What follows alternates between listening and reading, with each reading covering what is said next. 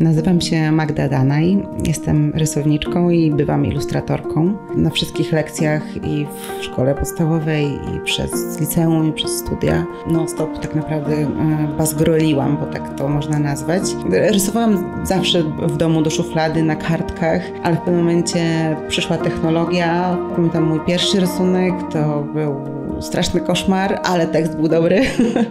To jest trochę tak, że ten tekst ciągnie te rysunki i ja mam największą frajdę z połączenia jednego z drugim. Myślę, że ten styl mój, który na początku był jeszcze jakiś niepewny i bardzo poszukujący, bardzo taki inspirujący się innymi, w pewnym momencie zaczął się minimalizować. W moich rysunkach staram się wyrazić myśli czy odczucia moje, nie tylko moje, moich znajomych, moich przyjaciół, mojej rodziny. Siadam do komputera czy czasami do kartki papieru i zaczynam rysować. Czasami jest tak, że narysuję 3-4 różne wersje i się okazuje, że wszystkie są do niczego, ale następnego ranka siądę do nich, coś pozmieniam i się okazuje, że to jest top. Rysowanie na ConceptD odzwierciedla to na papierze dzięki bardzo czułemu rysikowi. Piórko jest bardzo delikatne, bardzo czułe, przez co w łatwy sposób mogę regulować grubość kreski, nacisk, co przypomina szkicowanie ołówkiem. Kiedy rysuję na papierze, od razu widzę, czy ilustracja odzwierciedla to, co chciałam narysować, bo wiem na przykład, jakie są kolory moich kredek czy markerów w rzeczywistości. Dla mnie istotne jest, aby na laptopie działało to podobnie. ConceptD znalazłam w pokrycie palety barw Adobe RGB, dzięki czemu od razu mogę zobaczyć, jak mój rysunek będzie wyglądał w druku. Komputer, z którego korzystam, to moje centrum dowodzenia.